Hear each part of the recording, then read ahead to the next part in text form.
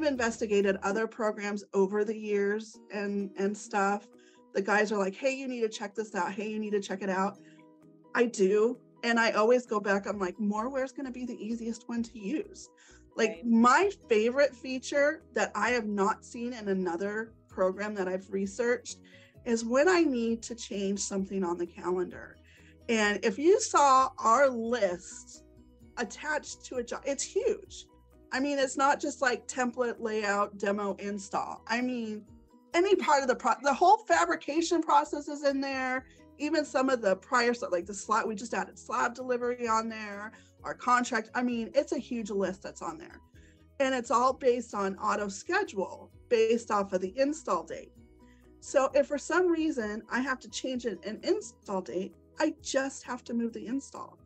Everything else moves along with it, which I love. I looked at so many other programs and I would have had to move each of those individual days.